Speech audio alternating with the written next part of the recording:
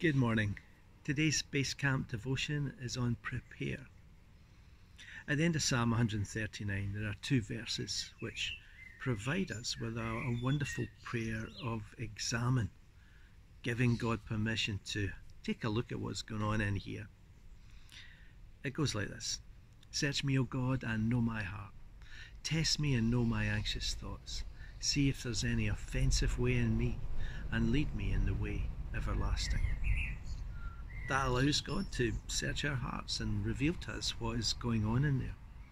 Gives him permission to test our anxious thoughts and reveal to us what is making us feel the way we feel and what is making us lose sleep at night, helping us to process that and trust in him. It also allows him to check our behaviour and point out to us by his Spirit any behaviour that's out of line with his way, and gently enable us to confess our sins and empower us to change. And then wonderfully we then leave that behind and go into our day following Jesus on the way everlasting.